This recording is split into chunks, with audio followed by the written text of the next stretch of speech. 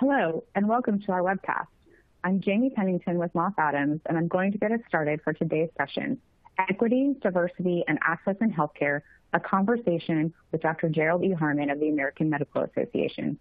Before we begin, I'm going to play a brief housekeeping video. Welcome, and thanks for joining us. We're pleased to present another in our ongoing series of continuing professional education webcasts to help companies and individuals conquer challenges as they plan for what's next. Our presentation will start in a few moments. Before we begin, here are a few things to keep in mind. You can customize how you both view our presentation and interact with the presenter. For better viewing, close all other applications and turn up your speaker volume.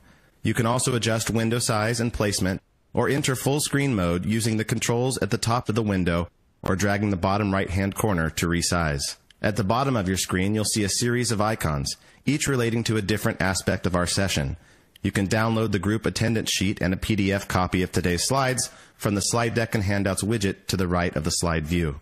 You can ask our presenter questions during the webcast by typing a question in the Q&A window below the slide view and clicking Submit. We'll do our best to answer all questions during the presentation or follow up via email. If you experience technical difficulty during today's presentation, refresh your browser by hitting the F5 key. Today's session will offer you 1 CPE credit.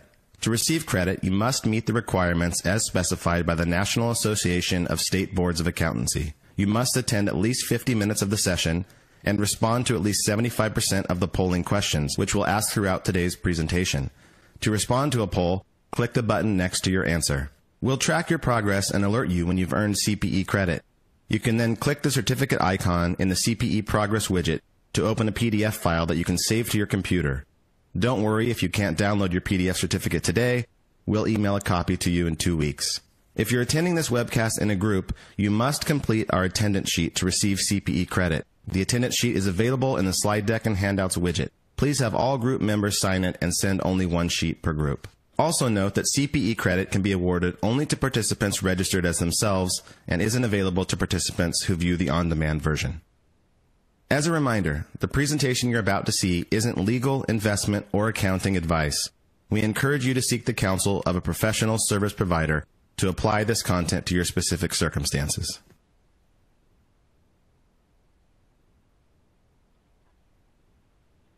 And now I would like to turn the floor over to today's moderator, Shaunté Kinch, Director at Moss Adams.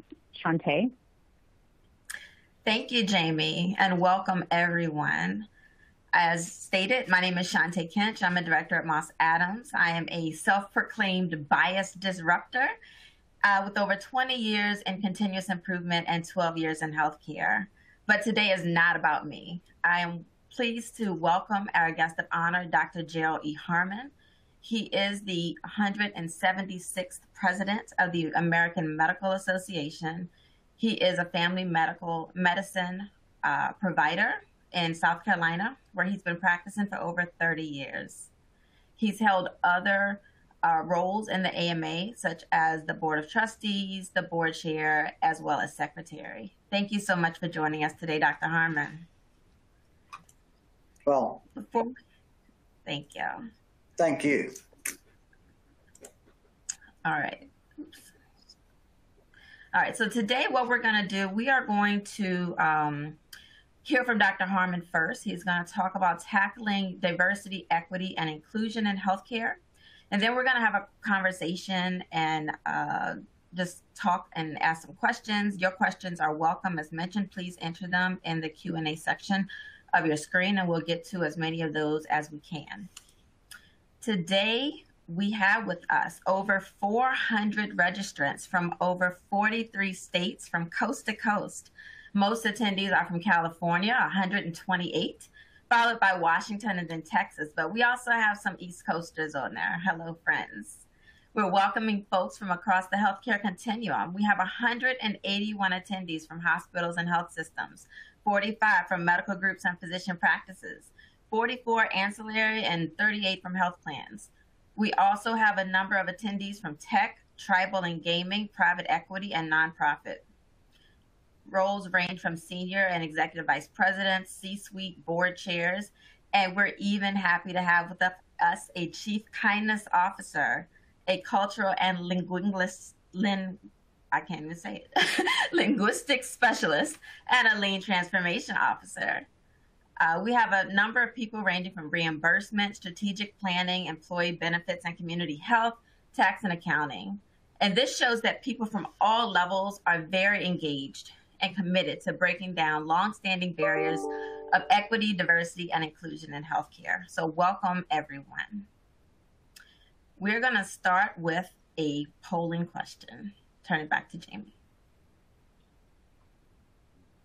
Our first polling question is, what brings you to today's webinar? A, I want to take lessons back to my colleagues or organization. B, I want to learn more about operationalizing racial equity. C, I'm not sure where to begin on operationalizing racial equity. D, here for the CPE. E, all of the above. Or F, none of the above. I'll give you a few moments to respond. To respond, please click the button next to the answer you choose and hit submit. If you can't see the submit button, please enlarge the slide area. As a reminder, if you would like to receive CPE credit for today's webcast, you will need to respond to at least 3 of the 4 polling questions. Looks like there's still some answers coming in.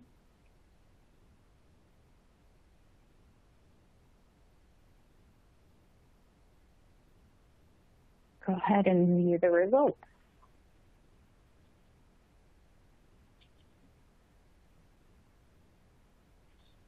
Shaunté, back to you.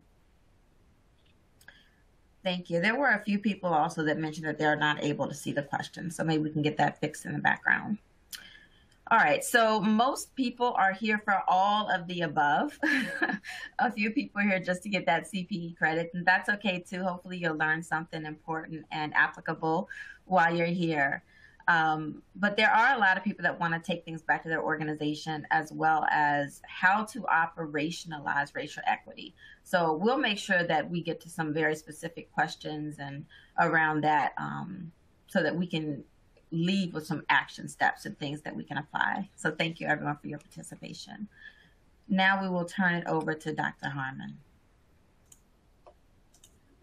Well, thank you, Shaunté. I really appreciate that. And on behalf of the American Medical Association, it's a real pleasure to be here. I'm excited to do it. I'm excited about what we're able to do today. It's an honor to join you. As you heard, I'm a family physician in rural South Carolina for more than 30 years, and it's well more than 30 years, and I'm just tickled to be here today. You know, it's difficult to put into words how far we've come during the past 24 months. Almost 24 months to the day, we closed a lot of things down. So how much has the world changed because of COVID-19? A lot. We're not yet at the end of the pandemic. We're trending in the right direction. Our healthcare workforce, from physicians and nurses to support staff and other personnel, have been extraordinary in helping us turn the tide against the deadly virus. They've sacrificed a lot in their service to the country, and time again, they've answered the call at great personal risk to themselves and to their loved ones. Before I begin my presentation, I want to extend my most sincere thank you to any healthcare worker who might be on today's call. I'm truly honored to call you my colleagues, my soldiers in this war against the COVID virus, and to your dedication to preserving public health. Your dedication to public health is what inspires me every day. Let's talk a little bit about the impact of disadvantage on quality of life. Let's talk about inequities in healthcare and how this too is an urgent healthcare crisis. Well, like the COVID, we need to work collectively to address it. Access to quality healthcare is only one aspect of healthy living. There's research by the Kaiser Family Foundation and others that identifies a number of social determinants that could impact a person's health and well-being. Things such as socioeconomic status, education, mobility, employment opportunities, transportation infrastructure, the overall environmental quality, and many other factors. And of course, genetics can play a role as well. The combination of these factors are the primary reasons why Latinx, Black, Indigenous, and historically marginalized communities suffer much higher rates of chronic illness, including diabetes, heart disease, and obesity compared to other groups. It's a big reason why these same marginalized communities have suffered so disproportionately during the COVID pandemic. The CDC's own research from this past fall indicated that people of Hispanic, Black, and Native American ancestry are almost 3 times as likely to die from COVID-19 and 4 times as likely to be hospitalized as white patients. So understanding the impact of social determinants of health on a person's chances for a long and a healthy life is critical. The AMA is considering social determinants of health as part of our overall strategy to improve health outcomes of patients on a broad scale and to bring about quality health access across the system. These factors are influencing our work in digital technology, as well as medical education and training of physicians. About 6 years ago, in 2016, the AMA published a textbook on health system science, which we call the third pillar of medical education. It brings aspiring young physicians to topics such as healthcare delivery, the social and ecological developments of health and population health. The curriculum was developed as part of our work to reinvent medical education, and it's already in use now in more than a dozen medical schools. You know, the AMA, I believe, and the AMA believes that fulfilling our mission of promoting the art and science of medicine and the betterment of public health requires us to use our resources, our influence, our power to push toward a more equitable future. It's important to note that in order to achieve this, the AMA does not endorse or embrace any single theory or perspective. We look at the significant body of scientific evidence on how we can reduce health disparities. There's two key principles of our Code of Medical Ethics that guides our work on health equity. First of all, we are to provide, and I'll quote it from the screen here, competent medical care with compassion and respect for human dignity and rights. We're also to respect the law, but recognize our responsibility to seek changes when it's contrary to the best interests of our patients. There are unfortunately racist systems and discriminatory structures that create and maintain health inequities for historically oppressed individuals and communities. This is unjust, unacceptable, and it's avoidable. Without system-level and structural change, health inequities will persist, marginalized communities will continue to be disproportionately impacted, and the health of the nation is going to continue to suffer. AMA House of Delegates at the special meeting we just had in 2020, it was a virtual meeting, our leadership pledged to take action on racism, on health care and society. Specifically, we reiterated our position that we recognize racism as an urgent threat to public health, the advancement of health equity, and a barrier to excellence in the delivery of medical care. We oppose all forms of racism and denounce police brutality and all forms of racially motivated violence. We will actively work to dismantle racist and discriminatory policies and practices across all of health care. Our policy at the AMA also recognizes that physical or verbal violence between law enforcement officers and the public, particularly among brown and black communities where these incidents are most prevalent and pervasive, it's a critical determinant of health. And the AMA commits to actively working on dismantling racist, discriminatory policies and practices all across healthcare, and is calling on political leaders to make systemic changes in the nation's criminal justice system. We created a Center for Health Equity in 2019. It helps facilitate, strengthen, and amplify the American Medical Association's work to eliminate health inequities that are rooted in historical and contemporary racial oppression. This is led by our Chief Health Equity Officer and Senior Vice President, Dr. Letha Maybank. The Center actively works to dismantle racist and discriminatory policies and practices and help remove the most common barriers that keep historically marginalized communities from accessing the care they need during this pandemic. This center has been the driving force for most of the AMA's work around racial justice and equity. It includes, I'll list a couple of things, a Medical Justice and Advocacy Fellowship Program. It's a partnership with Morehouse School of Medicine, Satcher Leadership Institute. The inaugural Medical Justice and Advocacy Fellowship is a collaborative educational initiative that empowers physician advocacy to advance health equity for marginalized communities. We have invested $2 million in the West Side United Partnership. It's Chicago's West Side United. It builds alliances with organizations, groups, and neighborhoods that have experienced historical disinvestment. We have a Health Equity Resource Center on the AMA Educational Hub on our website. We have building there on our work to reimagine medical education to tackle some of the biggest challenges in healthcare. We advocate for health equity medical education opportunities, continuing medical education credit to provide a greater understanding of the determinants and the drivers of health. We actually teamed up with the Association of American Medical Colleges to create a guide to language, narrative, and concepts. We introduced this past June. It creates a toolkit for physicians and all healthcare workers that provides guidance on equity focus, person-first language, and why language matters. We created the Prioritizing Equity Spotlight Series. It's a series of examining the role of the AMA and others in organized medicine, and it helps explain historically why we have the unequal healthcare system that exists today. We talk about our AMA plan to embed racial equity. In the spring of this past year, in May of 2021, we embedded this plan to embed racial justice and advance health equity. It's a 3-year, multi-year strategy to carry out all of our work. About 5 years ago, when I was AMA board chair, when I became board chair in 2017, I appointed a health equity task force to explore health inequities, what caused them, and to return 1 year later with specific instructions and a plan forward on how we could help address health inequities. Those recommendations that were combined with the strong backing with the AMA House of Delegates, as well as the AMA board and senior management, led to the creation of the AMA Center for Health Equity and the development over the past 2 years of an organizational-wide strategy that a health equity plan that we had released. Now, this is, make no mistake about it, this strategic plan is not a credit to me or any special wisdom I had on these issues. It's a credit to all these people and wonderful organizations that have helped shape our thinking on this, informed us, who guided us and led us to a place where we believe we can make a difference.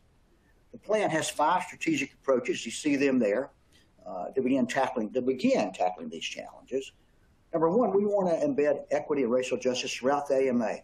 We expanded our capacity for understanding and implementing anti-racist equity strategies via practices, programming, policies, and a culture. We want to build alliances with marginalized physicians and other stakeholders, organizations. We want to push upstream to address all the social determinants of health and the root causes of inequities. And we want to ensure equitable structures and opportunities exist in innovation through our existing efforts to advance digital health and telemedicine.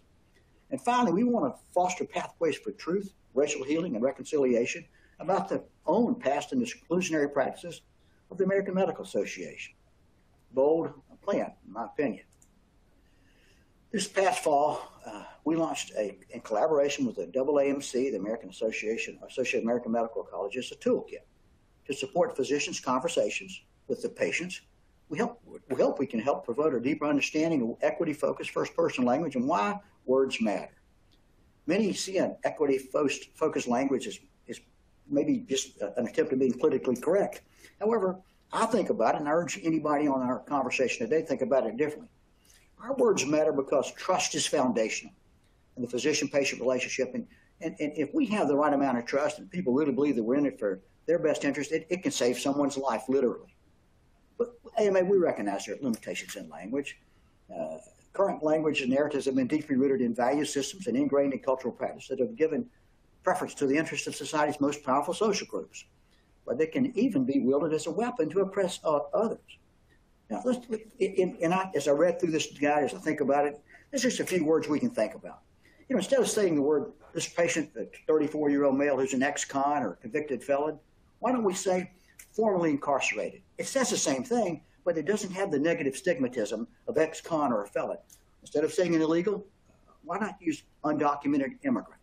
It really puts us in a better position. And instead of saying minority, maybe we should say historically marginalized, because that really is where we are. We've historically marginalized many folks, many of my colleagues, my neighbors, other American citizens. You know, these dominant narratives in American medicine and even in society have reflected the interests and the values of historically more privileged socioeconomic groups. That's a fact, not just a concept. As with science, any of our language and must change, and it's got to evolve over time based on the deeper understanding and education and experience. In order to get all this work in equity to become effective, we need to improve physician training. It begins with educating physicians on the issues and the research that helps explain why inequities exist and how they can bridge those gaps, the kind of information that I didn't necessarily receive in medical school decades ago. So the AMA has developed a groundbreaking series of continuing education modules on what we call our website, the AMA Ed Hub. It better trains doctors and medical students on the root causes of health inequities, including racism and other structural determinants of health. There's a lot of new modules that offer a deep dive on health equity issues, include training and resources, and becoming a champion of equity-centered innovation. We have an AMA Journal of Ethics. We released a 2-part series this past year on racial and ethnic health equity in the U.S. It focused on inequities and morbidity, mortality, and access to services that are unfortunately endemic to American life. We've produced more than 30 episodes of a digital CME-accredited prioritizing equity video series. It provides insights and analysis on how COVID-19 particularly and other determinants of health are impacting marginalized communities, and they negatively impact public health and adversely impact health equity. I want to talk about our innovation and education. These things are crucial to moving towards health equity. I really believe in my very core that education and innovation and technology can play a big role towards advancing health equity. You know, there were almost $11 billion of venture capital investing in health startups in 2019 alone. And a lot of resources committed to innovation in large healthcare and health-focused tech companies. The health innovation sector has an incredible potential to advance health equity. You know, the total economic gain that could be associated with reducing racial health disparities alone is over $130 billion a year, almost $135 billion annually. That's a gain in expenses that we can use much better to help advance so many other parts of healthcare in America. We've created the External Equity and Innovation Advisory Group. It advises us on the Ensure Equity and Innovation strategic approach. It's laid out in our multi-year health equity plan. And this advisory group is made up of diverse perspectives and characteristics of our members who are selected based on individual expertise and experience, not as a representative of a particular institution, association, or company. And this advisory group has four main objectives: to embed racial justice and health equity within existing AMA innovation efforts, to center, integrate, and amplify historically marginalized and minoritized patients, innovators, and investors in health innovation, to engage in cross-sector collaboration advocacy efforts, and to equip the healthcare innovation sector to advance equity and justice. We have quarterly meetings. We have regular communication. And this advisory group provides our AMA Center for Health Equity, our leadership team, and other internal AMA equity innovation stakeholders with thought leadership, with expert analysis, strategic guidance, and support for external stakeholder engagement and communication. Pretty ambitious goal, but we're trying to literally put our money and our efforts where our mouth is. This is more than just words and thoughts and talk. We want to have an executable plan. I want to thank you. I know I've had a lot to discuss on the opportunity to be here and to highlight some of the ways AMA is helping advance racial justice and health equity. There are programs and our initiatives educating doctors and medical students about inequities and how to address them. There is we have a website, ama-assn.org. You click under that website, you go to health equity, you learn all about it, learn about my media statements, learn about our health equity plans, find out about our work groups and what's going on. It's just a lot of ground to cover. I'm honored to be here. Shaunté is going to be taking over here, and I'm available to answer questions that Shaunté may have and enter the questions and advisory in the Q&A session. Again, I think it's an honor to be a doctor. It's an honor to be a member and president of the AMA, and an honor to be invited to this prestigious group. Thank you. Thank you, Dr. Harmon. All right, before we get going into our questions and answers, we're going to do another polling question. Our second polling question is, have you personally experienced or witnessed racial or gender injustice in healthcare? And your answer options are A, yes, or B, no. I would like to take this time to remind you to submit your questions for the presenters in the Q&A window. We do have quite a bit of content to cover today, so if we don't have time to respond during the webcast, we will do our best to follow up with you afterwards.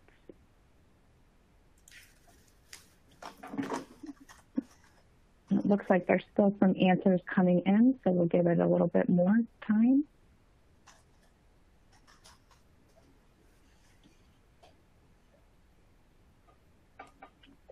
We'll go ahead and look at the results.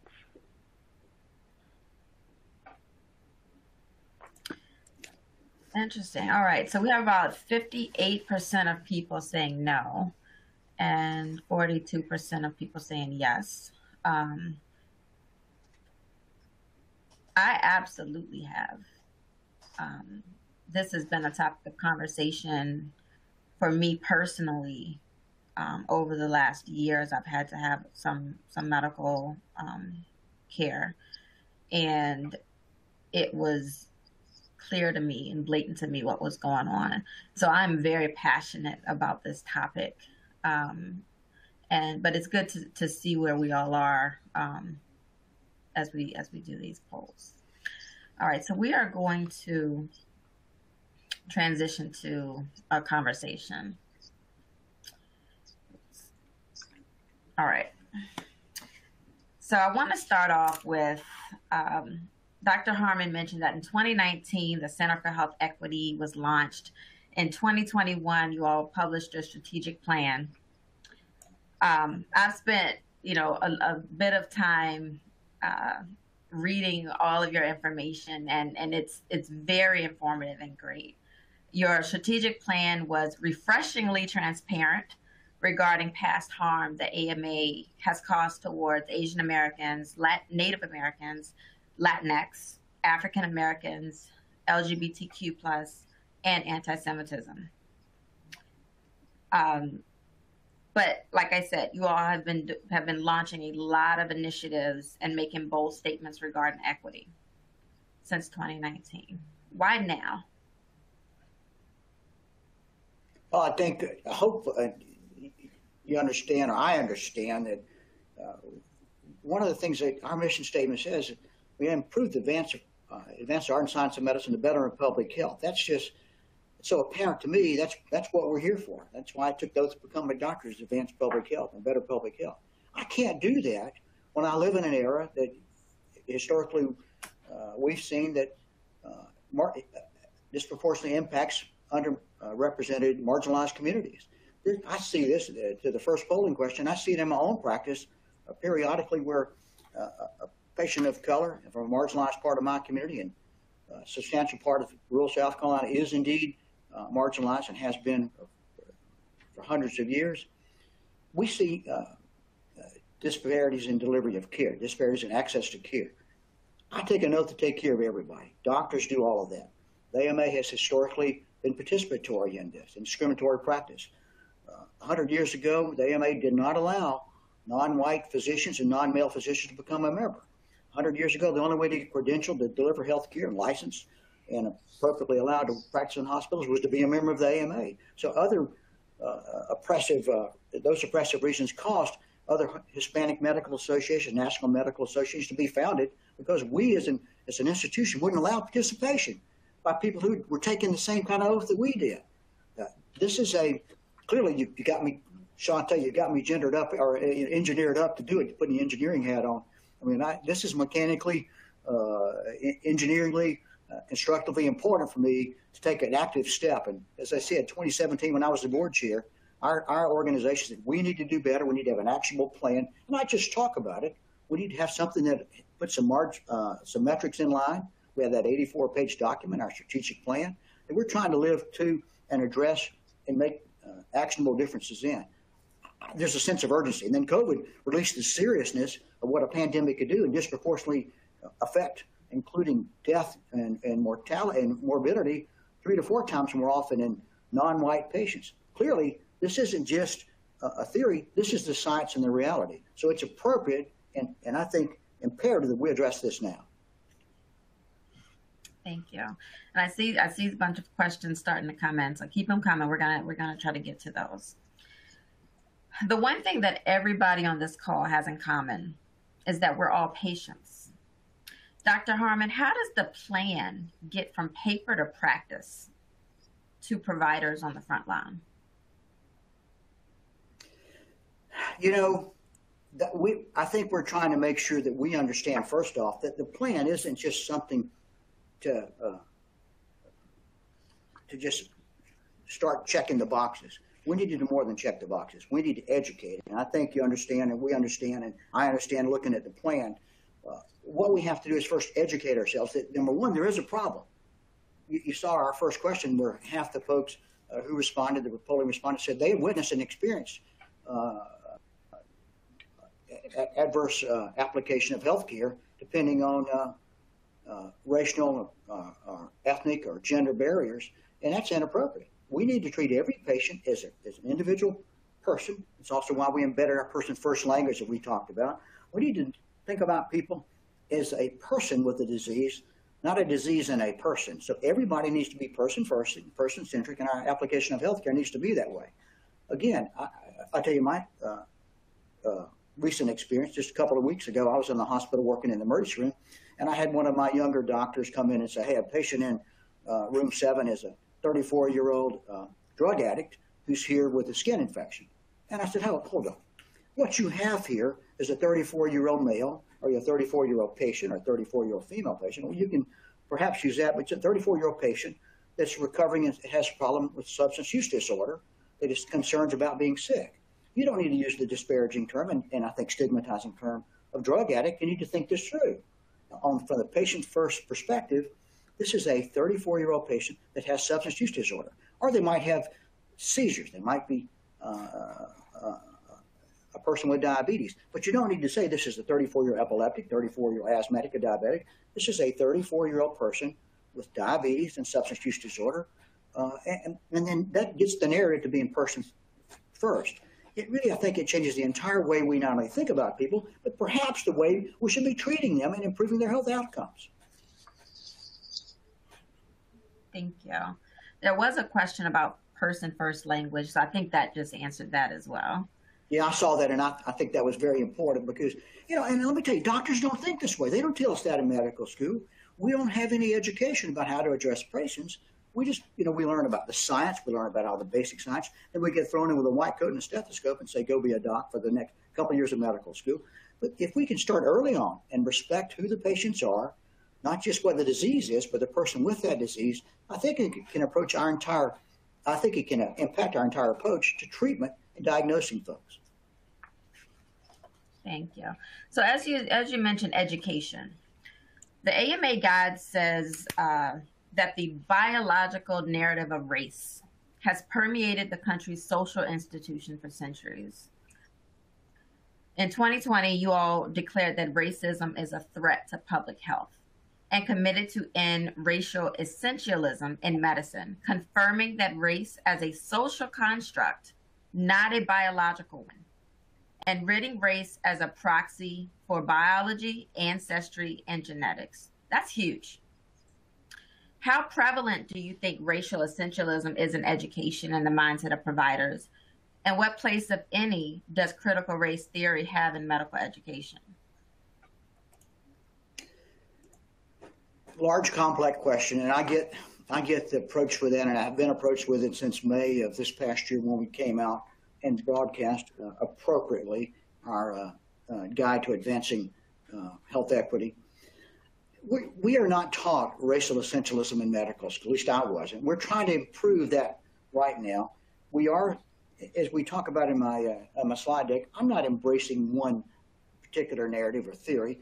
Critical race theory is, in my opinion, a potential vehicle for addressing transparent conversations, difficult conversations, but address the reality that racial disparities do exist, adverse health outcomes do exist, and we need to address the fact that race is really a social construct. They're biologically, DNA-wise, we're all about 99.9% the same. So there may be some genetic complications, no question of that. We recognize that genetics plays a part. But race shouldn't be a part of that. What we need to understand is that we have inherent biases. Society has inherent biases. We talk about the language document. If we can get past our historically taught and lived experiences from the majority perspective, then I think it will, and there's no question that what it will do is advance trust and transparency between a physician and the patient that will help address the disparity that we see when persons of color, black or brown patients, seem to have a better result when their providers are a similar background. There should not be a reason, there's no scientific reason for me to explain why a woman might have four times worth outcomes in pregnancy if she's a black woman versus a white woman, given the same other adjusted factors. We've got to think that through. That science, that fact has to be addressed, has to be thoughtfully applied, and then we need to come up with operations and expectations to improve it. One of the things we know is that we need to improve the workforce mix. I need to see more black males in American medicine, American medical school. That's why we're partnering with Morehouse and historically black institutions to make sure that we can get a larger, more diverse workforce, with 30% of America's population being from historically marginalized communities and only 12% of America's physicians, or 13% of America's physicians in that workforce. That's a disparity that we need to address. I think we need to get more black and Hispanic, Latinx, and indigenous Americans into the physician workforce. And that's what the AMA is trying to push for. And make sure that they're educated when they're in medical school, and they can bring their lived experiences to other patients and other providers. That's a win-win for all of us. I was just about to ask, what are you all doing to make that better? So I'm happy to hear about the partnership with the HBCUs and et cetera. There was a question on the lines of this around wanting some clarity on what did you mean by genetic diversity? Can you explain what that means for our audience?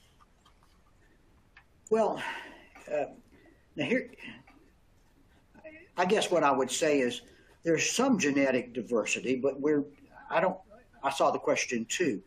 I don't want to imply that there will be, to include genetic differences will imply genetic risk. That's not true. I agree with that. What I'm saying, though, there are some genetic diseases that are chromosomal in nature that are related to X and Y chromosomes, things like that we have to address. But that's not necessarily racial. Those are genetic, and that's not the same argument. So let's make sure that we don't ignore the fact that, let's say, mucoviscidosis, cystic fibrosis, overwhelmingly seen historically in white communities, but can be seen in black patients that might have had some genetic exposure in their backgrounds, in their lineage. So you cannot just go into an exam room and see a patient that's black or brown and assume that they're having chronic congestion lung disease and that it could not possibly have cystic fibrosis. You need to address them with their symptoms, look at them and become a clinician and a scientist and take better care of them, not put them in an undertreated, underdiagnosed situation. Now, all of that needs to be taught in medical school.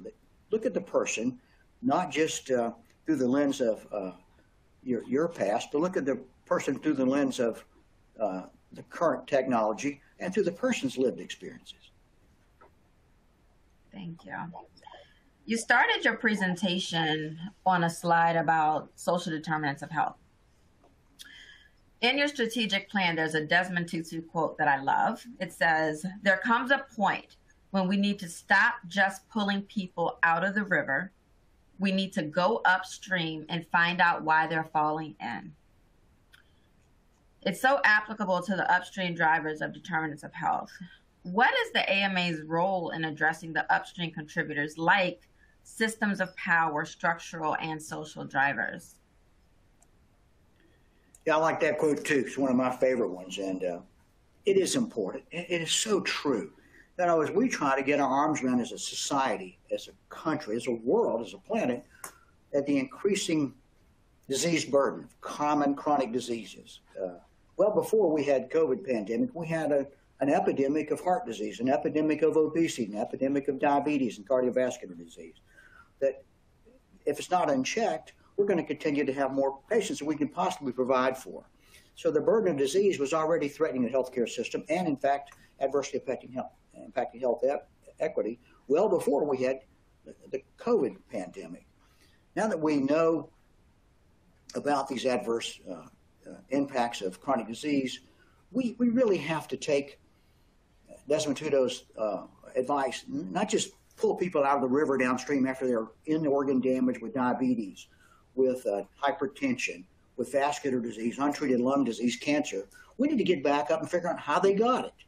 And if we look at these determinants of health, they can particularly impact historically marginalized folks because they don't have access to the same preventive health care that non-marginalized patients have. They couldn't necessarily travel to a doctor's office. Many of my patients take an hour to get to me because we're not very densely populated, and those that live on the other side of the river literally have to take a ferry or drive a long distance around to get to my practice on one other side of the river. So transportation, education, access to health care information, access to healthy foods, all those things, medical treatments, that's upstream. That's a social determinant of health. Not because of their skin color or because of who their ancestors were. It's because of the geography of where they are. They can't get on the internet and check on all these things because they don't have broadband. They are hardly getting wireless internet service, and where some of my parts of America and some of my parts of my community, all those things are upstream. If we can go back upstream and make that more a part of our common language, part of our application of all our resources, we can prevent a lot of healthcare damage downstream, have people have healthier lives, and have enough resources to take care of the people that are in the river or near the river anyway before they fall into the river. So speaking of access,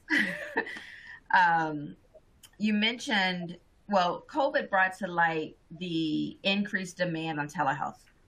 Yeah.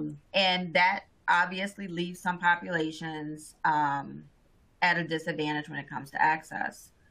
How is the AMA helping to bridge the technology divide that continues in this country from a wireless access standpoint, equipment, even with wearables and the Internet of Things? You know, there's a gap there. Does the AMA have a role with that, or are there any other things that you have ideas about that anybody could apply to help close that gap? Shaunté, you're right. The basic, let's just talk about digital medicine, telehealth. I use that broad term, and the AMA does too. It's non-traditional healthcare. Before we had the pandemic, a handful of doctors, a handful of providers would use digital health. You know, you can go online, click, and get some healthcare advice. But doctors have increased the use of healthcare from maybe 8% using it to 90% of doctors using our latest polling. So 90% of doctors are using telehealth. So it's a great benefit to those who had their practices closed, who had to close down during the COVID pandemic and said, hey, I can't take you if you're sick because you got to have testing. You can't come into the lobby. You can't visit your loved ones who are in the hospital. All these extraordinary measures that we had to take to prevent the spread of a highly contagious, highly communicable disease for originally which we had very little treatments. We sure didn't have vaccines, so all of that impacted us. We began using digital health. We would use phone calls, Zoom calls, video calls, FaceTime, all the other things. And so we've now learned through the last 2 years that that's a reasonable alternative to traditional in-person hands-on visits. We can get reasonable outcomes for certain diseases, not everything. You can't stitch up a wound or set a broken bone or put medicine on or give an injection into a joint. But you can look at people. You can get their interview. You tell them, you know, hey, that looks like a rash to me, or yeah, that finger is crooked. You're going to have an X-ray, things like that. You can get feedback. You can say, hey, how you breathing? How you feeling? Fine. And then to your point, you can use wearable technology.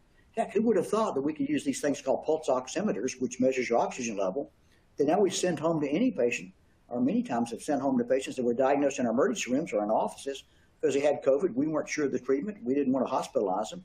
We'd send them home, and if your oxygen level drops below 90, you call us. I mean, that's an incredible technology that we're now using. Across all of that spectrum, though, is the idea that people can access it. Before COVID, we couldn't have our Medicare patients and our Medicaid patients who are on federal health care plans call in or see their health care provider without having a specific location to communicate with. They couldn't do it from the privacy and safety and comfort of their own home. However, with the public health emergency, the federal government, Center for Medicare and Medicaid Services, allowed that to be placed on hold so that my patients in rural Georgetown and Williamsburg County on the coast here where I live could call me or set up a telehealth visit, have it documented, get health care, and be covered by their insurance plan, which is important for me as a doctor because it allowed me to keep my practice open. I could still see them and I could document it. And the patient's point of service was allowed, even if it's from home, and even with a phone call.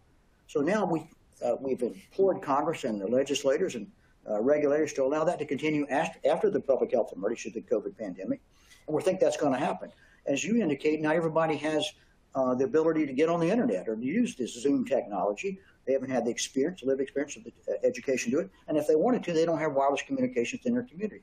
We've asked Congress, and they seem to indicate they want to expand what's called the Connect Act, one of these federal outreach programs that allows all of America to have access to broadband. And that's righteous and just. That should happen.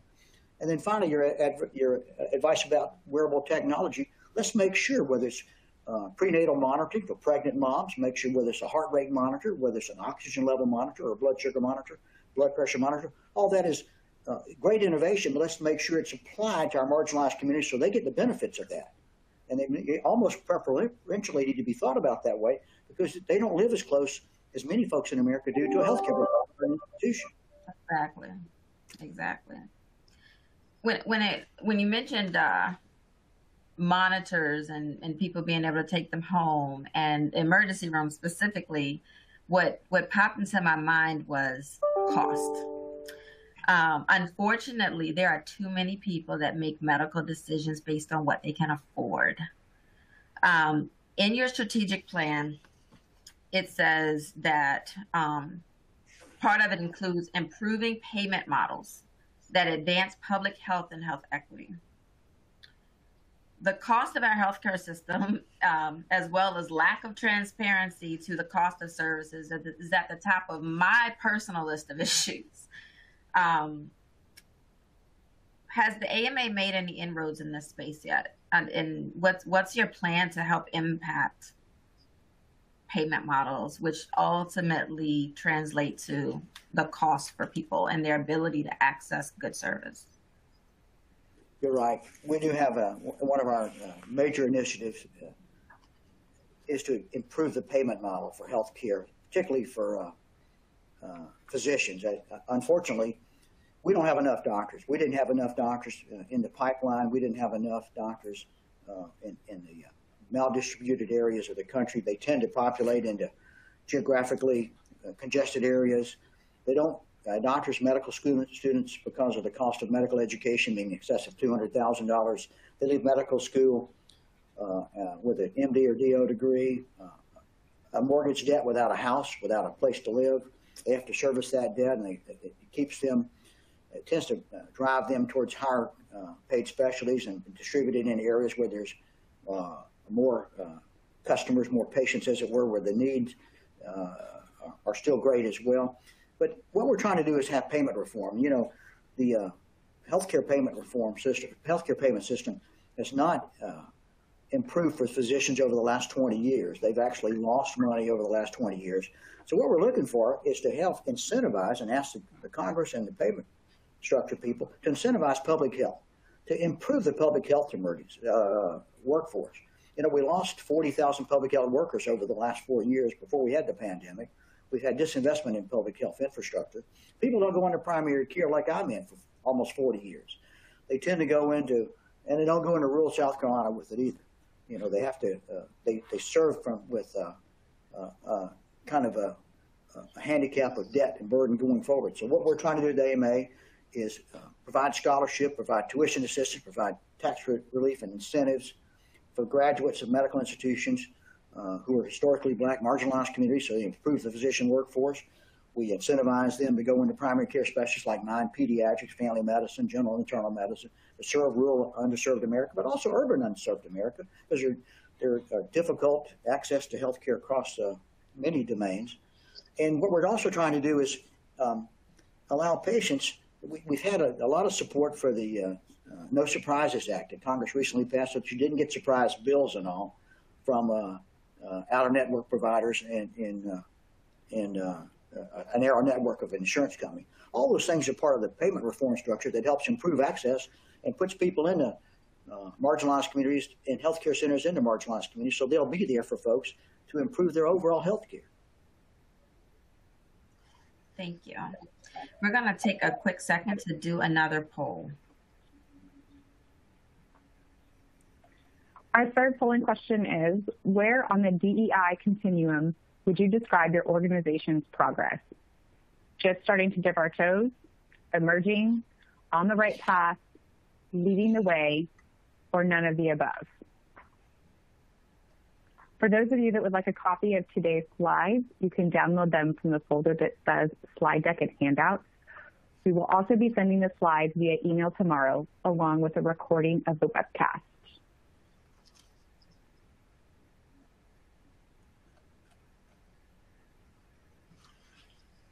We'll give this question a few more moments.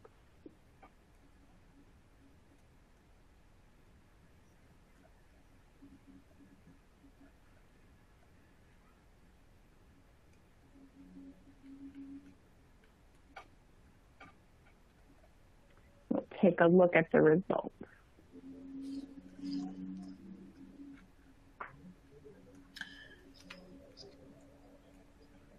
All right. It's actually pretty even, but C came up ahead, on the right path. We're focused on internal and external DEI work. A and B were pretty much even, just starting to dip our toes and emerging. And a few people are leading the way. So that's what I would expect. I actually thought B would have been a little bit higher. But what's interesting, and I want to say that I appreciate all the comments in the chat around why now, and the need to acknowledge George Floyd. That is when we saw corporations and organizations all over the country talking about racial justice. And so if nothing else, if nothing else, that is one thing that did come out of that. And I think we can't let that murder go in vain. And so even though that's not necessarily health related, it does relate to the lack of trust that people have in systems. And so, COVID, not only, and we're gonna move on back to the discussion, but COVID shined a light on racial disparities related to access and care, but also a light on the lack of trust in the medical industry. And we saw that with resistance to vaccinate. What is the AMA doing regarding combating resistance and building trust? You mentioned that COVID wasn't the only pandemic. There was a pandemic of mistrust as well. And I think that's still alive and well. What not only is the AMA doing, but can some of the providers and organizations that are on this call do to help combat that? Shaunté, that's right, and bless you for noticing that. Since the start of the pandemic, we've been fighting a two-front war. We were fighting the virus itself. We didn't have vaccines. We weren't sure how to make diagnosis. We didn't have enough testing available. So that's the reason we closed everything down. You didn't know how contagious. You didn't know if there'd be a long COVID or recurrent COVID. And you had limited options. We tried all manner of treatments up front. We found what the science would allow us to allow, and something that was inappropriate should not be allowed, and we keep people from getting good care. So we had a difficult time up front. We just not only with the virus, but then we had a bunch of folks, and many folks reasonably had questions. They didn't want to believe that COVID was a serious illness. They didn't want to believe that they needed to get tested. They didn't want to necessarily get the new treatments. They were scared of the vaccines, all those things. And so we had then a misinformation campaign from some folks too, who said, hey, don't trust those doctors. Don't trust the CDC, the Public Health Agency, the FDA. There's a bit of a conspiracy behind it. So we were fighting a misinformation, disinformation campaign, as well as the actual virus itself. But I think, if you look back on it, there's probably a bit of lack of confidence in some of our institutions and public health agencies and experts, even before the COVID pandemic started in about 2 years ago now. And unfortunately, we've had some missteps along the way, but playing the blame game of mixed messaging or lack of adequate supplies, et cetera. That's not going to get us anywhere. What we need to do is move forward, recognize that the best way to get trust back is to continue to do a good job, to be an honest purveyor, a sharer of the science, be on the side of science, try to improve the conversations we have with our patients, engendering trust. One of the things I learned when I was in the military, and I had a 35-year military career as a military leader, was the way to overcome a lack of trust or confidence, organizational resistance, was to continuously demonstrate overwhelming competence. Always do the right thing. Always be reliable. Always tell your patient, your customer, your military cohorts that you're there for them, that your mission is to make their lives better, to help them. And that's a little bit easier sometimes for a family doctor like myself that takes care of generations. It's a challenge sometimes for public officials that we don't even know are there, though we have a pandemic and a need for them. But we need to understand that if we continually demonstrate a consistent, side of science, consistently apply science appropriately, react appropriately, and respond appropriately, we can get that trust back. I think people inherently want to trust their influence makers in their community. They trust their doctors. They trust their healthcare workers in their community. They trust their pharmacists. They trust their ministers. If they're religious like me, they trust their leaders, their elected leaders. That's why they elected them. We need to maintain continued expert guidance and continued professionalism. We're going to get back that lost trust. I'm sure we can. I'm very optimistic about this. Thank you. We have a few minutes left, so we want to get that last polling question in. The final polling question is, which of the following is not part of the AMA's strategic approaches to advance health equity? I'll give everyone a moment to read the answers and make your selection. Once you've completed all CPE requirements, you will be able to download a PDF of your CPE certificate from the CPE progress window.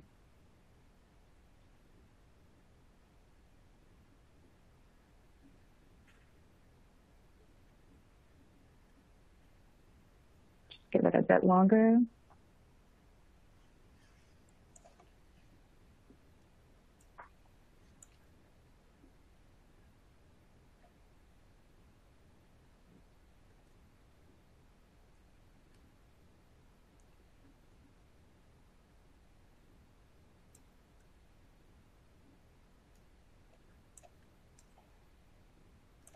You can scroll down to hit enter as well.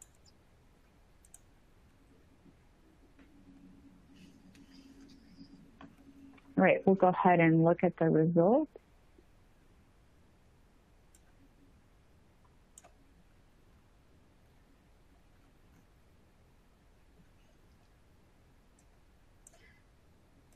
Dr. Harmon, would you like to respond to this one? Yeah, that's a great idea.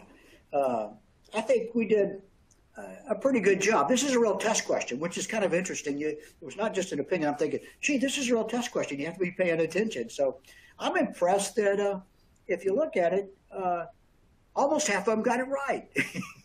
There's a few of them. We don't prioritize mental health, but we do the other 4 things: building alliances, pushing upstream, the other 5 things, as it were. But we did pretty good. I think that's part of what I'm trying to do here today is continually demonstrate that we're serious about it at the AMA with our health equity plan. You've been very receptive as an audience. This means we continue to move the message forward and have a good dialogue. And if we're going to advance racial justice and health equity, we're going to have to maintain a diligence and a follow-up on our plan. Thank you very much, Shaunté. Thank you. There was one more, there was a question in the chat, and I know we're about out of time, but we've focused a lot on people of color, but we've not really talked about the equity needs in healthcare for LGBTQ+. Do you see that advancing and work specifically focused on that? Because they do have very unique healthcare needs. Great question. In the time I've got remaining, I don't have enough to answer all about it and give you a big perspective, but you're right. We've had a very good response to our educational program about it. I've spoken to LGBTQX leaders in Chicago and nationwide. I've had active conversations. In today's world, electrons are easy to have conversation with, so I haven't had to travel very much, but I've had that very same conversation. First off, we have to destigmatize gender identity immediately, just as we talk about words meaning things in our language. We need to destigmatize that so that a person who is a LGBTQX individual that has actively been exposed to potential for HIV disease, one of the common chronic ailments, we know that if you have a risk for HIV disease, you need to be on prophylactic treatment. If you get diagnosed with it, you need to be able to go to your doctor, comfortably discuss it without any judgment or disparaging comments or being in any way discriminated against. All those things are important to us as physicians at AMA.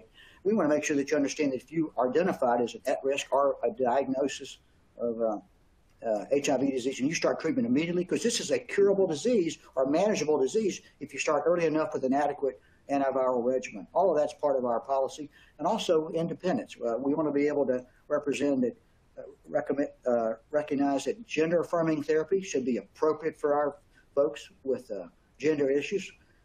Many physicians sometimes are a little bit, many physicians, but some physicians might be hesitant. Some legislators have actually tried to get involved. We have an advocacy program at state level at AMA so that we don't want anybody to get between a physician-patient relationship. You tipped an iceberg there, but that's important to us too. I know. There's so much to talk about. There's so much to talk about. Thank you so much for your time, Jamie. Here's a listing of resources related to today's presentation that you may be interested in. You can access them in the console on your screen, and they will also be included in the presentation slides you will receive tomorrow by email. Thank you, Shaunté, and thank you, Dr. Harmon, for a great discussion today. I also want to thank the audience for being engaged and submitting your questions to help guide today's conversation. If we didn't have time to answer yours, we'll do our best to follow up with you after the webcast. Feel free to reach out to our presenters if you have any additional questions. If you met all CPE requirements, your CPE certificate is available to download in the CPE progress window. I'll keep the webcast console open for a few minutes to give you time to download. A copy will also be emailed within a couple weeks should you have any difficulty now. As a reminder, if you attended today's presentation in a group and would like to receive CPE credit, you must complete the group attendance sheet found in your console. Finally, here is a link to an online survey for today's presentation. Please take a moment to complete the survey as your feedback is very important to us. Thank you for joining our webcast. We hope you'll join us again next time. Thank you, everyone, and thank you, Dr. Harmon. Have a good day. Hey, honor. Just a lot of fun. It was really engaging. Thank you very much.